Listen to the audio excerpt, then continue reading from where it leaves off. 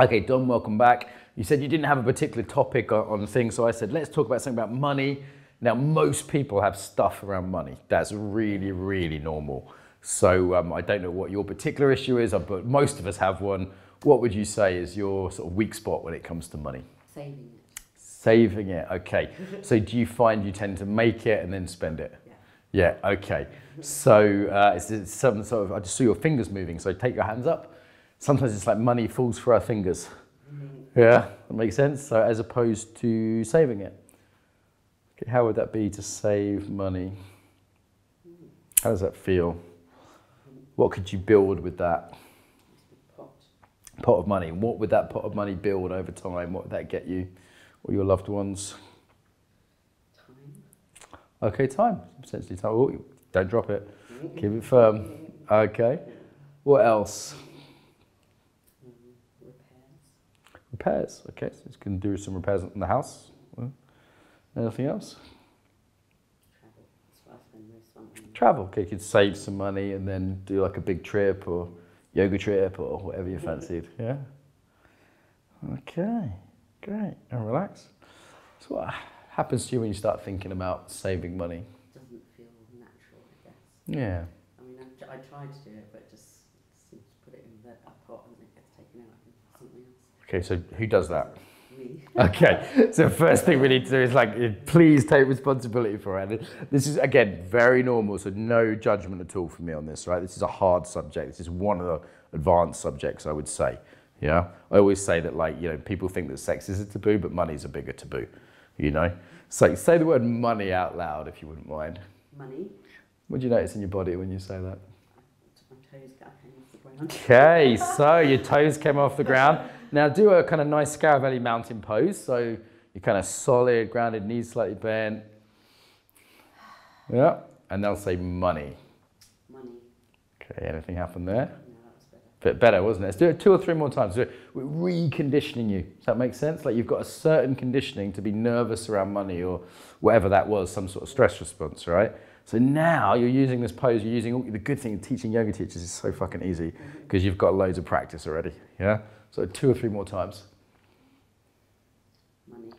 And really say it out loud, like money. Money. Take the hands out, money. And now do this, money. So you got that solid pose still. 1 more time, money. Money. Yeah, money. Money. A little bit of tension in your face, relaxing that. Watch the feet. Money. Money. How's that? How's that? It looks way more joyful. How does it feel? Yeah, it does feel better. Start to feel better, right? This is again a little practice you could take away. Cozy. Cozy's nice. Cozy's nice. Okay, relax that. Let's look at it. It's already great work, by the way. Really quick, really great work. Questions? I suppose putting that into the body, does that help you to, whenever I think about saving now? Yeah, so say saving again. Saving. What happened? So I wriggled. Okay, so find that mountain pose again. Okay. And breathe. Do all that yoga stuff you know really well. So I'm going to actually try and do this pose and then put some money in my savings. Okay, great. Yeah, great. That laugh sometimes might be a sign of nervousness, okay? So relaxing the body, relaxing the feet. I want you to imagine putting that money into your savings account. I'm not sure how you do that electronically. Yeah? Physically. Okay, you put it in there. Keep breathing. Saving money. Savings. Savings. You can imagine putting that money in the savings account. It makes you feel safe and cozy. You feel safe and cozy. Okay, great. Yeah, it can feel good, huh? Yeah, it can feel nice. A bit of money to the side. Sure, it can help us a little bit with the unpredictability of life, yeah? Okay, great. And let's look at this from another angle. Put your arms down a minute. You've done really well already. We could stop there. That's a great practice. So you're reconditioning your bodily response to money. So it's not money, okay, okay. Actually, what do you do? Do you drop it? Do you give it away? What normally happens? Yeah, I give it away. I enjoy it. You enjoy it? What would you be if you saved money? What's your like biggest fear here? What are you saying? Oh, that nightmare voice. You'd be what if you saved money? Like boring or like a stinge? Like what would you be? Like what's the fear there?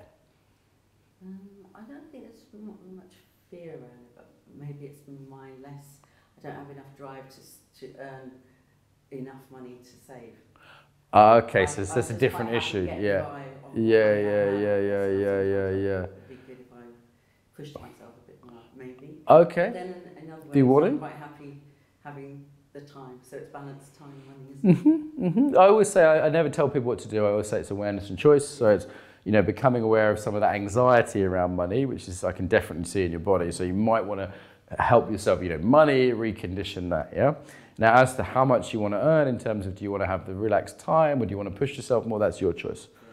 Okay, but it's a clean choice that you make. Thank you very much, Tom. Thank you, Well, you're welcome. So I like working with yoga people or dance people or people that have an embodied practice. You saw this with Ben in his jiu-jitsu because they have a lot more body awareness, so they're able to learn quicker. It's the same as anyone else, really. It's just a bit quicker.